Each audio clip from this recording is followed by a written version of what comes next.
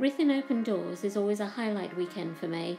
I love peeling back the layers of history to find out how Ruthin became the sort of town it is. Hidden gem is probably an overused statement nowadays, but Ruthin really is. It's far enough away from the English border, but actually hidden beyond the Clwydian Range, so that most of the time anything happening there wouldn't be noticed by prying eyes.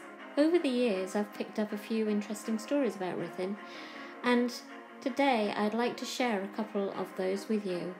But I must say I'm no historian, and these are stories that I find particularly interesting, and I hope you do too. We're really lucky that in such a small town we've got a magnificent castle in the middle of it. It's the stories about the castle that I'd like to share today. Many of you will know in mid-1600s King Charles I lost his head, and Oliver Cromwell took over the running of Great Britain. It was decided to get rid of as many castles as possible and destroy the royalist culture.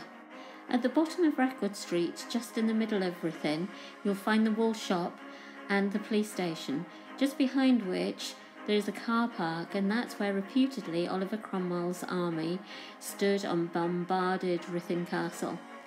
It was razed to the ground, and lots of the rubble can be found in all sorts of different houses throughout the Vale. Looking up Record Street, you can see Castle Street at the top, and if you look right, you'd be able to see the oldest timber-framed house in Wales, Nant Clwyd. But I want to concentrate on our entrance into Ruthin Castle.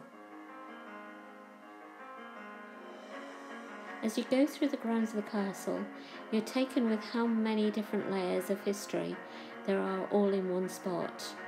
You've got the witch's dunking pool, you've got the enormous walls that made this a fortress at one stage, you've got the dungeons, and then you've got this magnificent building that came out of the ashes of the Civil War.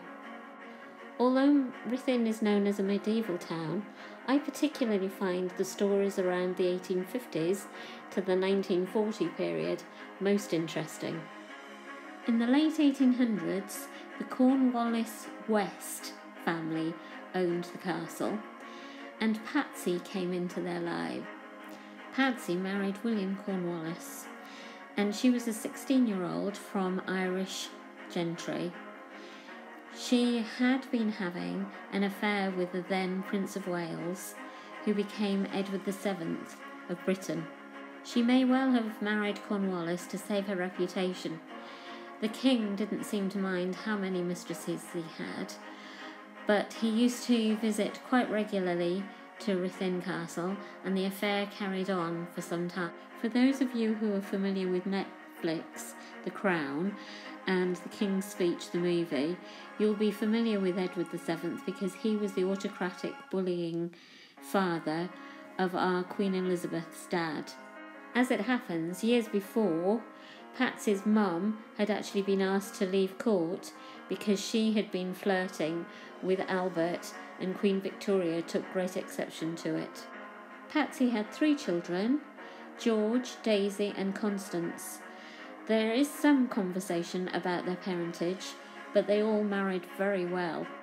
Daisy became a real princess and married a prince from Germany in a big societal wedding down in London. The witnesses to the wedding were the King and the Prince of Wales. The wedding was written up in great detail in the national press, down to all sorts of detail about the dresses of the bridesmaids, the dresses of the people who went along to the wedding, to all the presents. It was a massive affair. Patsy's son, George, married Jenny Churchill, the mother of Winston Churchill. She'd been widowed when she was 40, but had been part of the set that used to come up for parties, and she met George.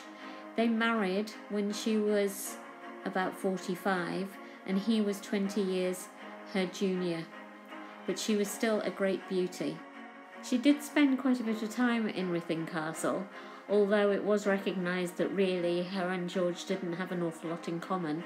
At that time, while she was married, Winston Churchill would have been in his first phase of being in government in the 1900s. They were married for about 14 years from 1900 onwards, so I'd be amazed if Winston Churchill didn't come and stay with them.